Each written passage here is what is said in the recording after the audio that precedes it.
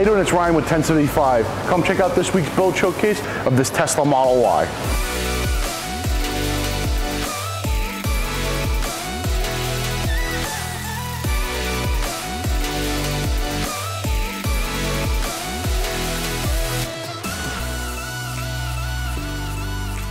So we're ending our build showcase with from our weekly vlog updates of this Tesla Model Y. As you watch the conversion process go through as we ripped everything apart, did our install. Just recapping the build, we've got our M powers up front, 3-wire version. We've got our dual shrouds in the front windshield with 4-inch M powers. One of the build constraints issues that we ran into with this was the universal shrouds did not work as well as we hoped them to do.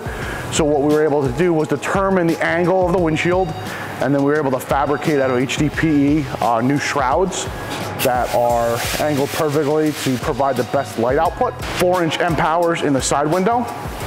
And then we also talked last time about the issue with the shrouds being in the back.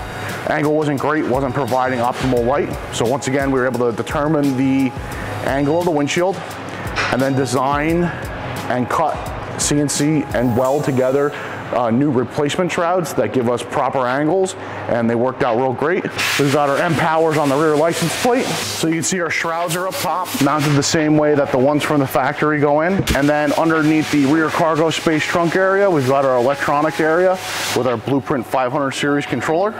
Got our power distribution and our fuse holders. So up front for our controller, we have our handheld siren light controller for the 500 system, and then we have our O3 control head for the radio that will be added later on.